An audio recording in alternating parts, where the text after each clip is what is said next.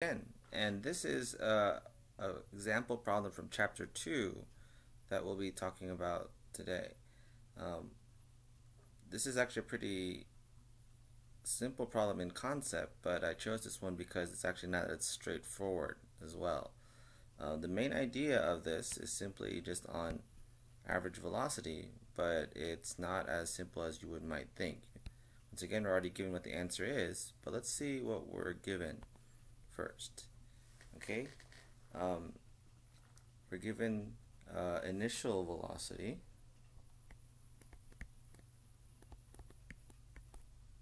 of the train moving, let's assume it's moving in the same direction, for an initial, call that my delta x1, 1,000 meters, and then for the second velocity it's gone slower.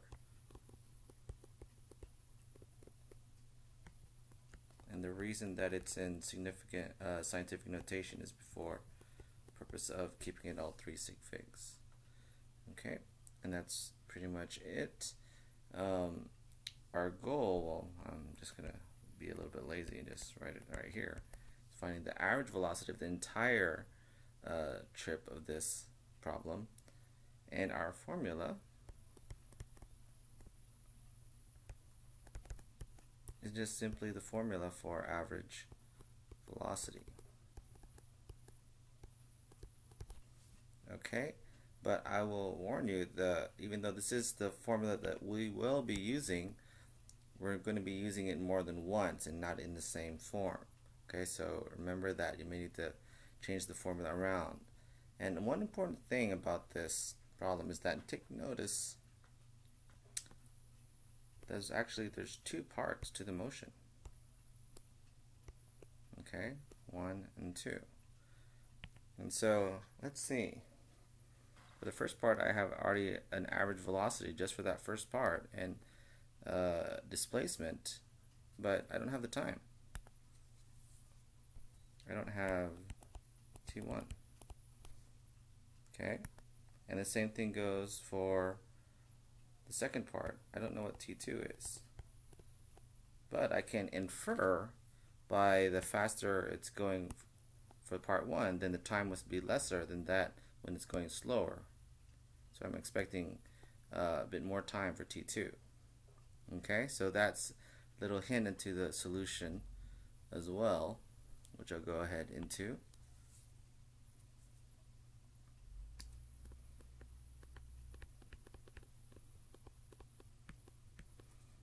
So we are going to change this formula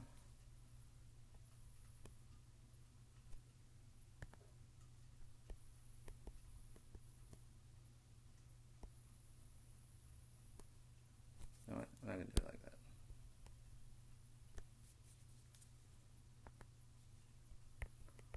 We're just going to switch these out, cross multiply, essentially multiplying both sides by delta t average velocity, and I would get delta t equals delta x over v, or if I have this t f minus ti or t minus 0, then I can just use t equals delta x over which velocity 1 or velocity 2. Okay?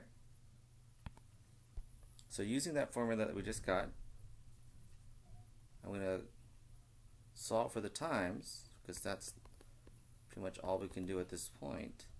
There's no acceleration here that was mentioned, or there has to be, but we don't need it for this problem.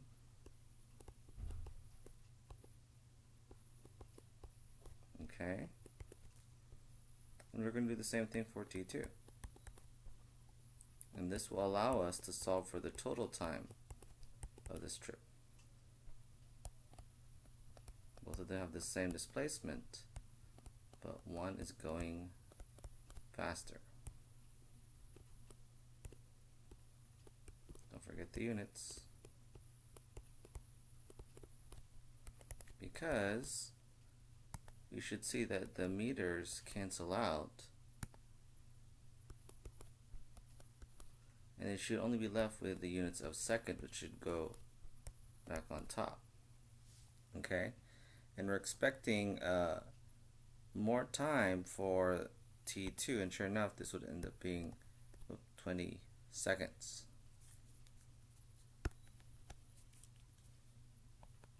1,000 divided by 50.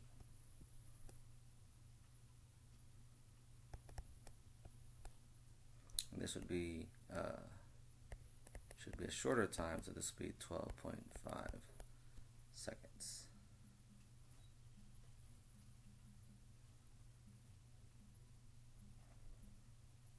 Okay, and then I just find the total time. Honestly, I'm just gonna add that down there just to give us the T total.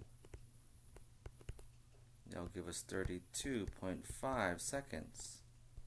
Okay, and so now with this total, this is not what I'm looking for, but it'll help me to find what I'm looking for. The average velocity of the total, or the entire trip, is the delta x total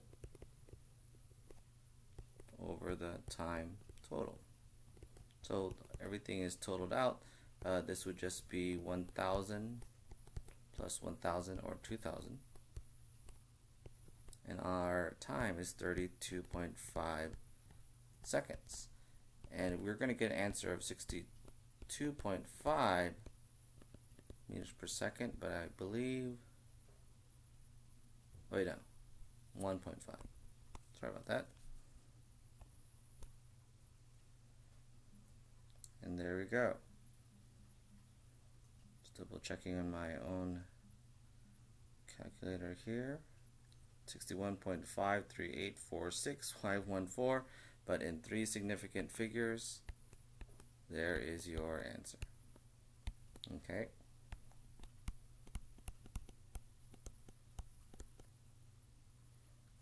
And that is it.